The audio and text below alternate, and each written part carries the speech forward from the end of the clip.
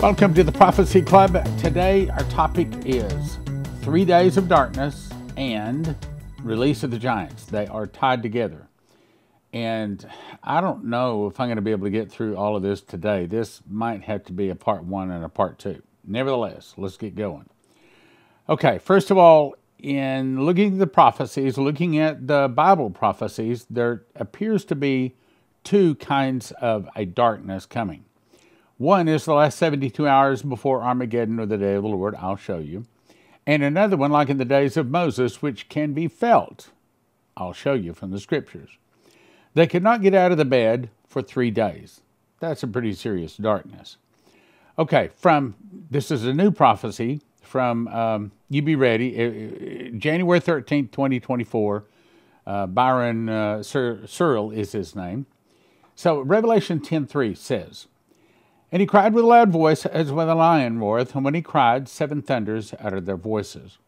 And when the 7 thunders uttered their voices, I was about to write, and I heard a voice from heaven saying unto me, Seal up those things which the 7 thunders uttered, and write them not." Now, every prophecy student has been wondering, what in the world did the 7 thunders utter? Well, now we know. They uttered, "Release the giants." Again, I'll show you. So this comes from Brian Searle. "While in prayer, a vision opened to me of an ordinary neighborhood. I found myself standing in this neighborhood with people standing outside, staring at the sky. They were looking at something unusual, excited, jumping, loudly exclaiming, pointing upward. I looked up and I saw a blue sky suddenly come alive with colorful auroras, streaking and moving wildly across the sky. It was breathtaking and beautiful. While observing, I suddenly heard a very loud voice that at the same time sounded like great thundering. I heard it shout out from the heavens, saying, 'Unbind the giants.' I heard this loud thundering sound shout out again and again, 'Unbind the giants. Unbind the giants.' I looked around at the people and was surprised to see that no one else seemed to have heard the voice. It appeared that only I heard the loud thundering sound, but no voice. It appeared they only heard the loud thundering, but not the voice. After a time of thundering, and all were still looking at the sky, it suddenly began to turn dark, while still day. This darkness, however, was a very different type of darkness, not the normal darkness of night. This was a thick, tangible darkness that could be felt." So this is talking about as in the days of Moses. "Could be felt all around you like a substance so thick that it seemed like you could cut it. You couldn't see your hand out in front of your face. Suddenly I was somehow given the ability to see through this darkness, like a light came on just for me to see. In front of me was a 6-foot tall man, and I watched him change or morph into a 30-foot tall being." I'm going to say that again. A 6-foot tall man morphed into a 30-foot tall being. Now, I believe that pre-flood people, some of them were that large. Some of the giants talked about in the Bible were that large. His eyes were black. His physique was of a giant bodybuilder. And it was yelling, bellowing out loud, grunting, growling sounds. I heard more loud sounds in response to this one in charge and saw 3 more in the neighborhood. They were all male. Their clothes, when they were 6 foot tall, had torn now and fallen off when they grew, with only covering around their waist and hips. I understood that this event was the 3 days of darkness that had been spoken of. During this darkness, I heard people scream and cry out in pain and terror, and later there was silence. After the 3 days had passed and darkness dissipated, I saw all the damage and destruction. It looked like a tornado had passed through. Houses torn apart, roofs gone, cars crushed, trees uprooted and thrown about, streetlights broken off, lying in the streets. Some houses and properties were destroyed and others not much damage at all. I saw dead bodies lying all around, arms and legs gone from torsos, people torn in half, some half-eaten. People tried to shoot the giants with guns, but they couldn't see in the darkness. so they could only shoot in the direction of the giants that came upon them or their houses. Their skin was tough and thick. Bullets had little effect or no effect and wouldn't cause any injury. The giants killed at will, roaming through the town, leaving a path of destruction and death. I was not shown what happened to the giants or where they went after the darkness dissipated. I was shown this in one city, but knew it was happening in all the cities in America. The Lord revealed to me that these giants were given normal appearances in order to move into various positions and locations, to wait for the time of the seven thunders when it would be shouted to unbind the giants. The vision ended. The Lord then spoke these words, "My son, I have shown you this to prepare my remnant for the days of the giants. These creatures will have no soul and no mercy. They are being released to bring a just judgment upon Mystery Babylon," that would be America, "the foul nation who refuses to repent. My son, these creatures are the work of fallen ones, working in secret locations. They have cloned thousands and thousands of them. They are taken to South America and moved into North America in caravans. They are shape shifters and can appear as a normal person. They are now planted in every large city and soon will be in every small city, town, and village. During the 3 days of darkness, they will shape shift into beings ranging in height up to 30 feet tall. My son, shout repent now to the lost people. For when the shout to unbind the giants happens, many will be unaware. Many will go into the darkness, not being able to see, but the giants will see perfectly in the dark and will destroy them. The giants are drawn to light, so cover your windows so no light will be seen. I say again, repent now, turn from your wicked ways. I bound them until the time of the end. The shout of the seven thunders to unbind the giants will soon come. Be ready, my children. I love you. Now jump to part of one of Vicky Parnell's messages. They looked human, yet their stance, their fierceness, and their evil power radiated just from looking at the screen. It was not regular human power. This was beyond human. It was beyond human reasonable expectations. I saw enough to know that they are perfecting giants in Antarctica. The Lord continued, "Please pay attention now. I show you the seven thunders." I heard such crashing and bouts of thunderbolts of lightning. I heard these words from the thunder and lightning. It was a mixture of thunder and voices saying, "Release the giants upon the earth." Now, let me just say, I know this sounds like Marvel Comics. I know this sounds rather unbelievable. But you have to understand, in the last days, Jesus is doing everything he can, trying to get the people to repent and receive him. And that includes loosing these giants on the earth. Yes, they're going to kill a lot of people. There's going to be a lot of damage. But hopefully, this will also get some others to repenting and asking Jesus into their heart. Now, second thing I want to say is, Bible says, in the mouth of 2 or 3 witnesses, let a thing be established. So just here, and there's more, just here is already 2 people saying the same things, and I'm pretty sure they haven't got together and cooked this all up, meaning you can count on it. Let's go on. Now, as further confirmation that the seven thunders actually said, release the giants. Here's an email I've covered before, and this lady said she was given release the giants way back in, what was it, 2022? No, 2018.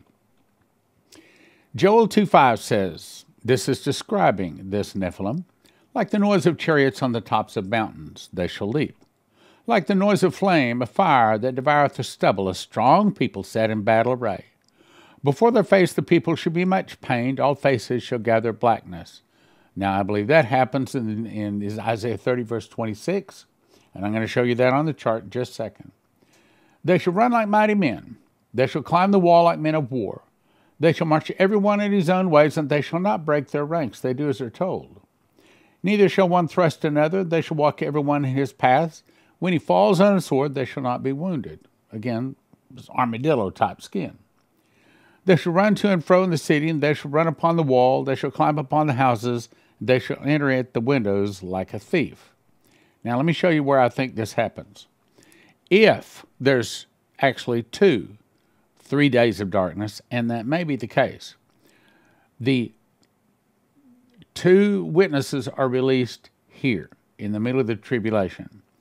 And I'm going to read for you a scripture in just a second that seems to say that this will be the time. But then there's another place where it says the sun goes dark. Well, the sun goes dark. First of all, it gets 7 times hotter, Isaiah 30, verse 26 here in the 4th vial. Then the 5th, 6th, and 7th vial, remember the voice said, the 7 seals play over 7 years, the 7 trumpets play over 7 months, the 7 vials play over 7 days. So that is 3 days or 72 hours. This is when the sun totally goes black as sackcloth of hair, Revelation 6:12 says. And it never relights because it does not compete with Jesus. We've talked about this a lot. So it appears that there could be 2 sets of 3 days of darkness. There is no question this is coming. And there's no question this is coming. So I put 3 possibilities on the chart. Now, let's go on. When are the giants released? Well, I can't give you the year, month, day, and hour, but I can give you an idea as it relates to the charts. Okay. Revelation 10:1, I saw another mighty angel come down from heaven, clothed with a cloud, and the rainbow on his head, and his face were as it were the sun, and his feet as pillars of fire. And he had in his hand a little book open. Notice it was open. It didn't have to be unsealed. And when he cried with a loud voice, as when a lion roareth, he cried 7 thunders out of their voices. So we have a mighty angel, we have a little book open, then 7 thunders. Now, Revelation is not necessarily chronological, but there are a few places where it is chronological. And this appears to be one of them. The angel which I saw stand upon the sea and upon the earth lifted up his hand to heaven, and swear by him that liveth forever, and who created heaven, and the things that therein are on the earth, and the things that therein are in the sea, and the things which are therein, that there should be time no longer. What does that mean? That means that it's at the very end. Okay, so the little book open tells us this little book open, John is commanded. Here, I think I've got the scripture for it. Yes, okay. And the voice when I heard it from heaven spake unto me again, said, go and take the little book which is open in the hand of the angel. So he took the little book, and it was in his mouth sweet as honey. As soon as he had eaten it, my belly was bitter. He says, thou must prophesy again before many peoples, nations, tongues, and kings. Now, since the 2 witnesses are released here at the beginning of the middle of the tribulation, because it says very clearly that they prophesied 1,260 days. That's the last 3.5 years of the tribulation.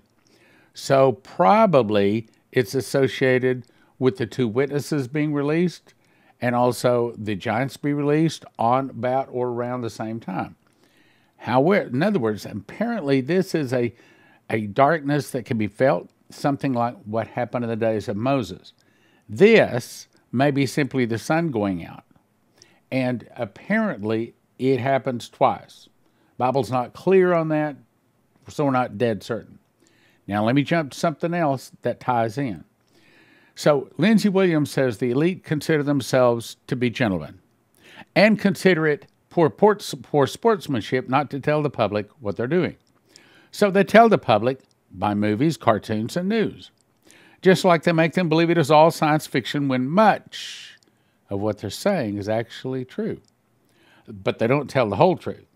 All right, now with that in mind, I did a research. And there are many movies talking about time machine, many more movies talking about a looking glass that can see into the future, and making clones. But today our topic is Nephilim giants. Many of the movies are made about Nephilim as giants. So what they're saying is, yeah, it exists, but we don't have the truth. Now let's go on. Now let's go to Joel 2:1. This is describing the giants, the Nephilim. Blow the trumpet in Zion, that would be Israel. Sound the alarm in my holy mountain. Let all the inhabitants of the earth tremble, for the day of the Lord cometh, for it is nigh at hand. Now, probably we're about 3 days away from the return of Jesus for Armageddon.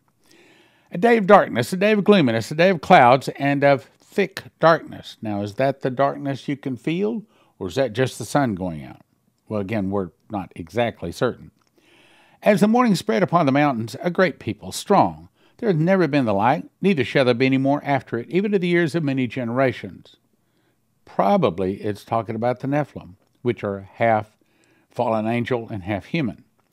The fire devoureth before them, and behind them a flame burneth. That's probably like what hit Maui with the blue laser. The land is at the Garden of Eden before them, and behind them a desolate wilderness, yea, and nothing shall escape them. The appearance of them is the appearances of horses and horsemen. Now, is that a horse with a man on it? Or is that a horse that is part man, part horse? I believe it's probably part man, part horse. Now let's go to 2021 Bet Stevens. Very powerful vision. I was asleep and taken out of my body that is placed underneath the earth. I saw computers. Then I felt of a hand on my shoulder and a voice close behind me say, "Watch and take note. It is much to your advantage to know the truth. Take a closer look." I could zoom in and I saw a black box with many knobs and controls. The voice spoke again and said, "It will be a commanding device for giants." He called them Nephilim. Now remember what the scripture just said. They will not break their ranks. They will not fight each other. They will do as they're told. This explains it. I saw cots and tables on wheels. With the bodies under the covers, they were wheeled across the room. Robots were escorted in and put on tables. They were making robots, high advanced technology robots. I saw men in white coats looking at the black box, turning knobs. I heard a shrill whistle with this not be heard by regular human ears. I heard it because I was in the spirit. I saw a vision of like a TV screen similar to a computer screen, and I saw giants appear on the screen. They looked human, yet their stance, their fierceness, and their evil power radiated just from looking at the screen. It was not regular human power. This was beyond human. It was beyond human reasonable expectations, and I saw enough to know that they are perfecting giants down underneath in Antarctica. This will be revealed. This is coming to Earth. The black machine moved quite slowly. All of a sudden, the screen went black, and the Lord said, "You have been given this vision to share precisely as you have heard and seen. You are to give this precisely with no big explanations, just as you were shown." The Lord continued, "Please pay attention. Now I show you the seven thunders." In that moment, I heard such crashing and bouts of thunder, bolts of lightning all around through the whole place. Massive crashing of thunder and lightning. I heard these words from thunder and lightning. It was a mixture of thunder and voices saying, "Release the giants upon the earth." That's three people saying the seven thunders said, "Release the giants." Now, I showed you this. This is the second witness, another witness. So there is no question when we're talking about it. Now, to another article, Good described the size of the beings found in the stasis chambers. What's stasis? In other words, they're apparently quite old, but they've kind of been in suspended animation like we see in Star Trek and stuff, where they're thousands of years old, but they haven't aged, okay? Found in stasis chambers when they were first discovered in the 19th century all over the planet. And to look down, they saw these very tall beings, or very large giant humans, with reddish beards. These tall, red-headed, red-beard groups were in Europe and South and North America. And apparently, at one time before the last ice age, apparently, they had a very large area that they ruled. Good gave examples of stasis chambers that had been found all around the world. Some were still operating with different modern human groups that had learned to use the technology. Others had been damaged, and the beings in the stasis had died as a result. Giants had been in hibernation in these stasis chambers for thousands of years, are now awakening, and are being sought out by elite military forces. These awakened giants are allegedly being captured and held captive by powerful global elite groups who do not want the rest of humanity to learn the truth. Awakened giants are being actively sought after by elite global groups of special forces all over the world. When captured, they are taken to secret detention facilities. not allowed to interact with the general public. Elite U.S. military locate the giants. A 12-foot giant U.S. Special Forces, the informant, claimed that the giant had killed 9 members of the elite team sent to capture it, and it took a second team to arrive and finally kill the giant. Secret Space Program whistleblower Corey Good was among the first to publicly disclose the existence of these stasis chambers that were holding perfectly preserved giants for thousands of years in an August 4th, 2015 interview on the popular show Cosmic Disclosure. Good discussed how he had accessed information on, quote, smart glass pads during his covert service about these sleeping giants and the technology of the stasis chambers that were preserving them. They were beings that they found beneath the surface of the earth, usually underneath mountains, burial mounds, Indian burial mounds that were not dead, but were quite alive. They called them stasis beings, and it turned out that they'd used technology that had been there long prior from this group they called the Ancient Builder Race. So it didn't put the beings in stasis that a lot of us would think of as being frozen, but it changed the way they experienced time. They would probably go to sleep for maybe 20 minutes and 30,000 years or so would pass by. Now, Matthew 24:37 says, as in the days of Noah. What would they do in the days of Noah? They were having the sons of man come down and mating with the daughters of men, and their offspring were giants. Go read it, Genesis chapter 6. Here's where it says it. I'm going to skip it, though. I'm running out of time. The article says stasis chambers. Sleeping ancient giants ready to awaken are secretly located and imprisoned by this global elite. Supposedly, this is a picture of one of them. Another picture of some kind of writing around his groin area. I know that Vicky Goforth Parnell talks about that she's seen this writing. Matter of fact, I sent this over to her in an email asking her if this is what the Nephilim writing looked like. I don't know. We'll see if I'll get an answer. Then you go to Revelation chapter 10. It talks about the 7 thunders. Seal up those things with the 7 thunders uttered. Now, let's go to the article. Horrible giant defeated in the name of Jesus. This was a dream. He and his best friend Chase were out at our chicken coop closing for the night. Suddenly a giant came out of the woods, menacing, wearing animal skin for clothing, with dirty long hair and a beard.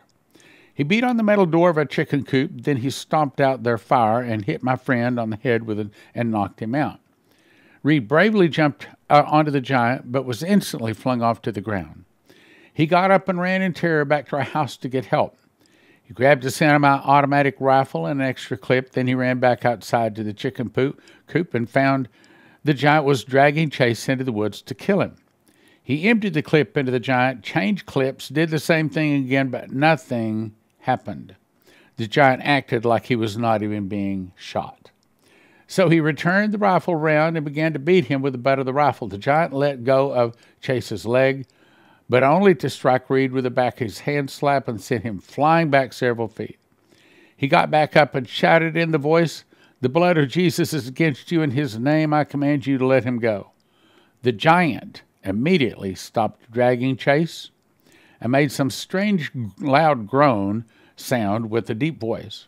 Then he dropped to the ground and appeared to be dead. Reed picked up Chase, who was still unconscious, and carried him into the house. One more, Lance Woods, 2018, had the same dream 3 times. Soldiers were coming through my neighborhood. Many homes had already been vacated for a long time. The soldiers were rounding up people that remained. Those who didn't get on the truck without incident or tried to run were simply shot and killed immediately. Bodies left where they fell. I woke up to screaming and bullhorns. I looked out my window and saw the soldiers hitting one home at a time. I woke my 17-year-old daughter and her friend. We snuck out of the house, being quiet, staying downwind. The soldiers apparently had super hearing, super smell, and could see in the dark without night vision. No reasoning, emotion, or empathy. The words and the prophecies and the dreams and the visions confirm each other. Many people shot the soldiers, but to no effect. They healed instantly right before our eyes. The only way to kill them was a headshot with a high-caliber rifle to the head. We could not talk or make any noise while we made our way down to the embankment to the river. We wanted to get into the water to help mask our smell. I slipped down the embankment making noise, cut my shin. I remember the sound of the leaves crackling and the sound of the smell of the dirt as I slid down the embankment. The girls looked at me in fear, and knowing that a soldier heard the noise. They quietly slid into the water. I froze, hiding behind a tree, as one soldier came listening and sniffing, investigating the noise. He was 6.5 or 7 foot tall, with muscles like a weightlifter, and covered in metallic battle armor, overlapping like an armadillo. His eyes were red. His face had a beastly humanoid appearance. He scanned the area. He was ready to shoot. I was ready to shoot to protect my daughter. I knew the shot would draw other soldiers and I would be dead, but my daughter would hopefully live. The soldier turned and walked away. Now, what is all this saying? It's saying that apparently we don't have long. I want to think that this is 10 years away. It's probably more like some of it even coming in 2024 or 25 or 6 or 7. Not long. What's the whole point? The point is, I don't think our goal should be to try to live a long life. I think our goal should be to try to win as many souls as we possibly can. As many as we possibly can. And then when our time comes, our time comes. But we've just got to give our heart to Jesus. The whole point of the tribulation is to pull the rug out from under the people that think they don't need Jesus. They've got a good job. They've got a good dry bed to sleep in, plenty of food, plenty of money, nice car. They don't need Jesus. So God is taking their wonderful, comfortable lifestyle away so that they'll begin to seek the Lord. That's really the point of all of this. Jesus sending all of this difficulty. See, for 2,000 years, God has offered the blood of his son, Jesus. And when someone accepts it, they get eternal life. It's a free gift. You can't earn it. You can't buy it. And for 2,000 years, sad to say, most of the people on the earth have chosen not to accept the free gift of God, the blood of Jesus. So basically what the tribulation is God says, okay, you don't want my gift? You don't want my son's blood? You don't want eternal life? You choose the devil? So, okay, I'll give you the devil. So for at least the last 3.5 years, the devil gets to rule the world. And he's given a mouth speaking great things and blasphemies. And power is given to him to continue 40 and 2 months. And he opened his mouth and blasphemy against God, to blaspheme his neighbor's tabernacle in them that dwell in heaven. But the point is, he's trying to get people to repent and receive Jesus. So the first thing I have to say is, ask Jesus to forgive your sins. It doesn't hurt. Your teeth don't fall out. You don't die. Ask Jesus to forgive your sins. Second thing, I suggest you get ready. I think everybody should have some gold and silver. Everybody ought to have at least a handful of gold and a handful of silver, minimum. For that, I'll send you to prophecyclubgold.com. prophecyclubgold.com. Next thing is, I think that the best famine food, God's famine food, is wheat. But you got to get the right kind. And for that, I'll send you to josephskitchen.com. josephskitchen.com. Also, when the 34 prophecies come to pass that say that there's going to be suitcase nukes hitting America, you want one of these on your cars, and they also have one for your house. EMPShield.com. EMPShield.com, promo code prophecy. They have videos up there, shows you how to put it on. It takes you about 10 minutes to put it on.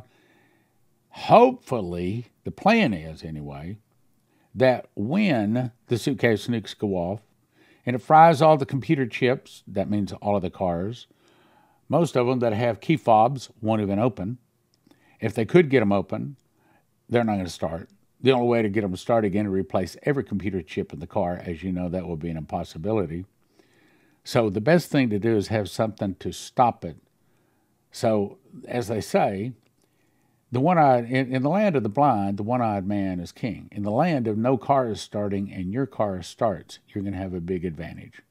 And the whole objective is not to run away so that my family can survive, but to be there to lay hands on people, to see the power of God, to see people healed, set free, and saved.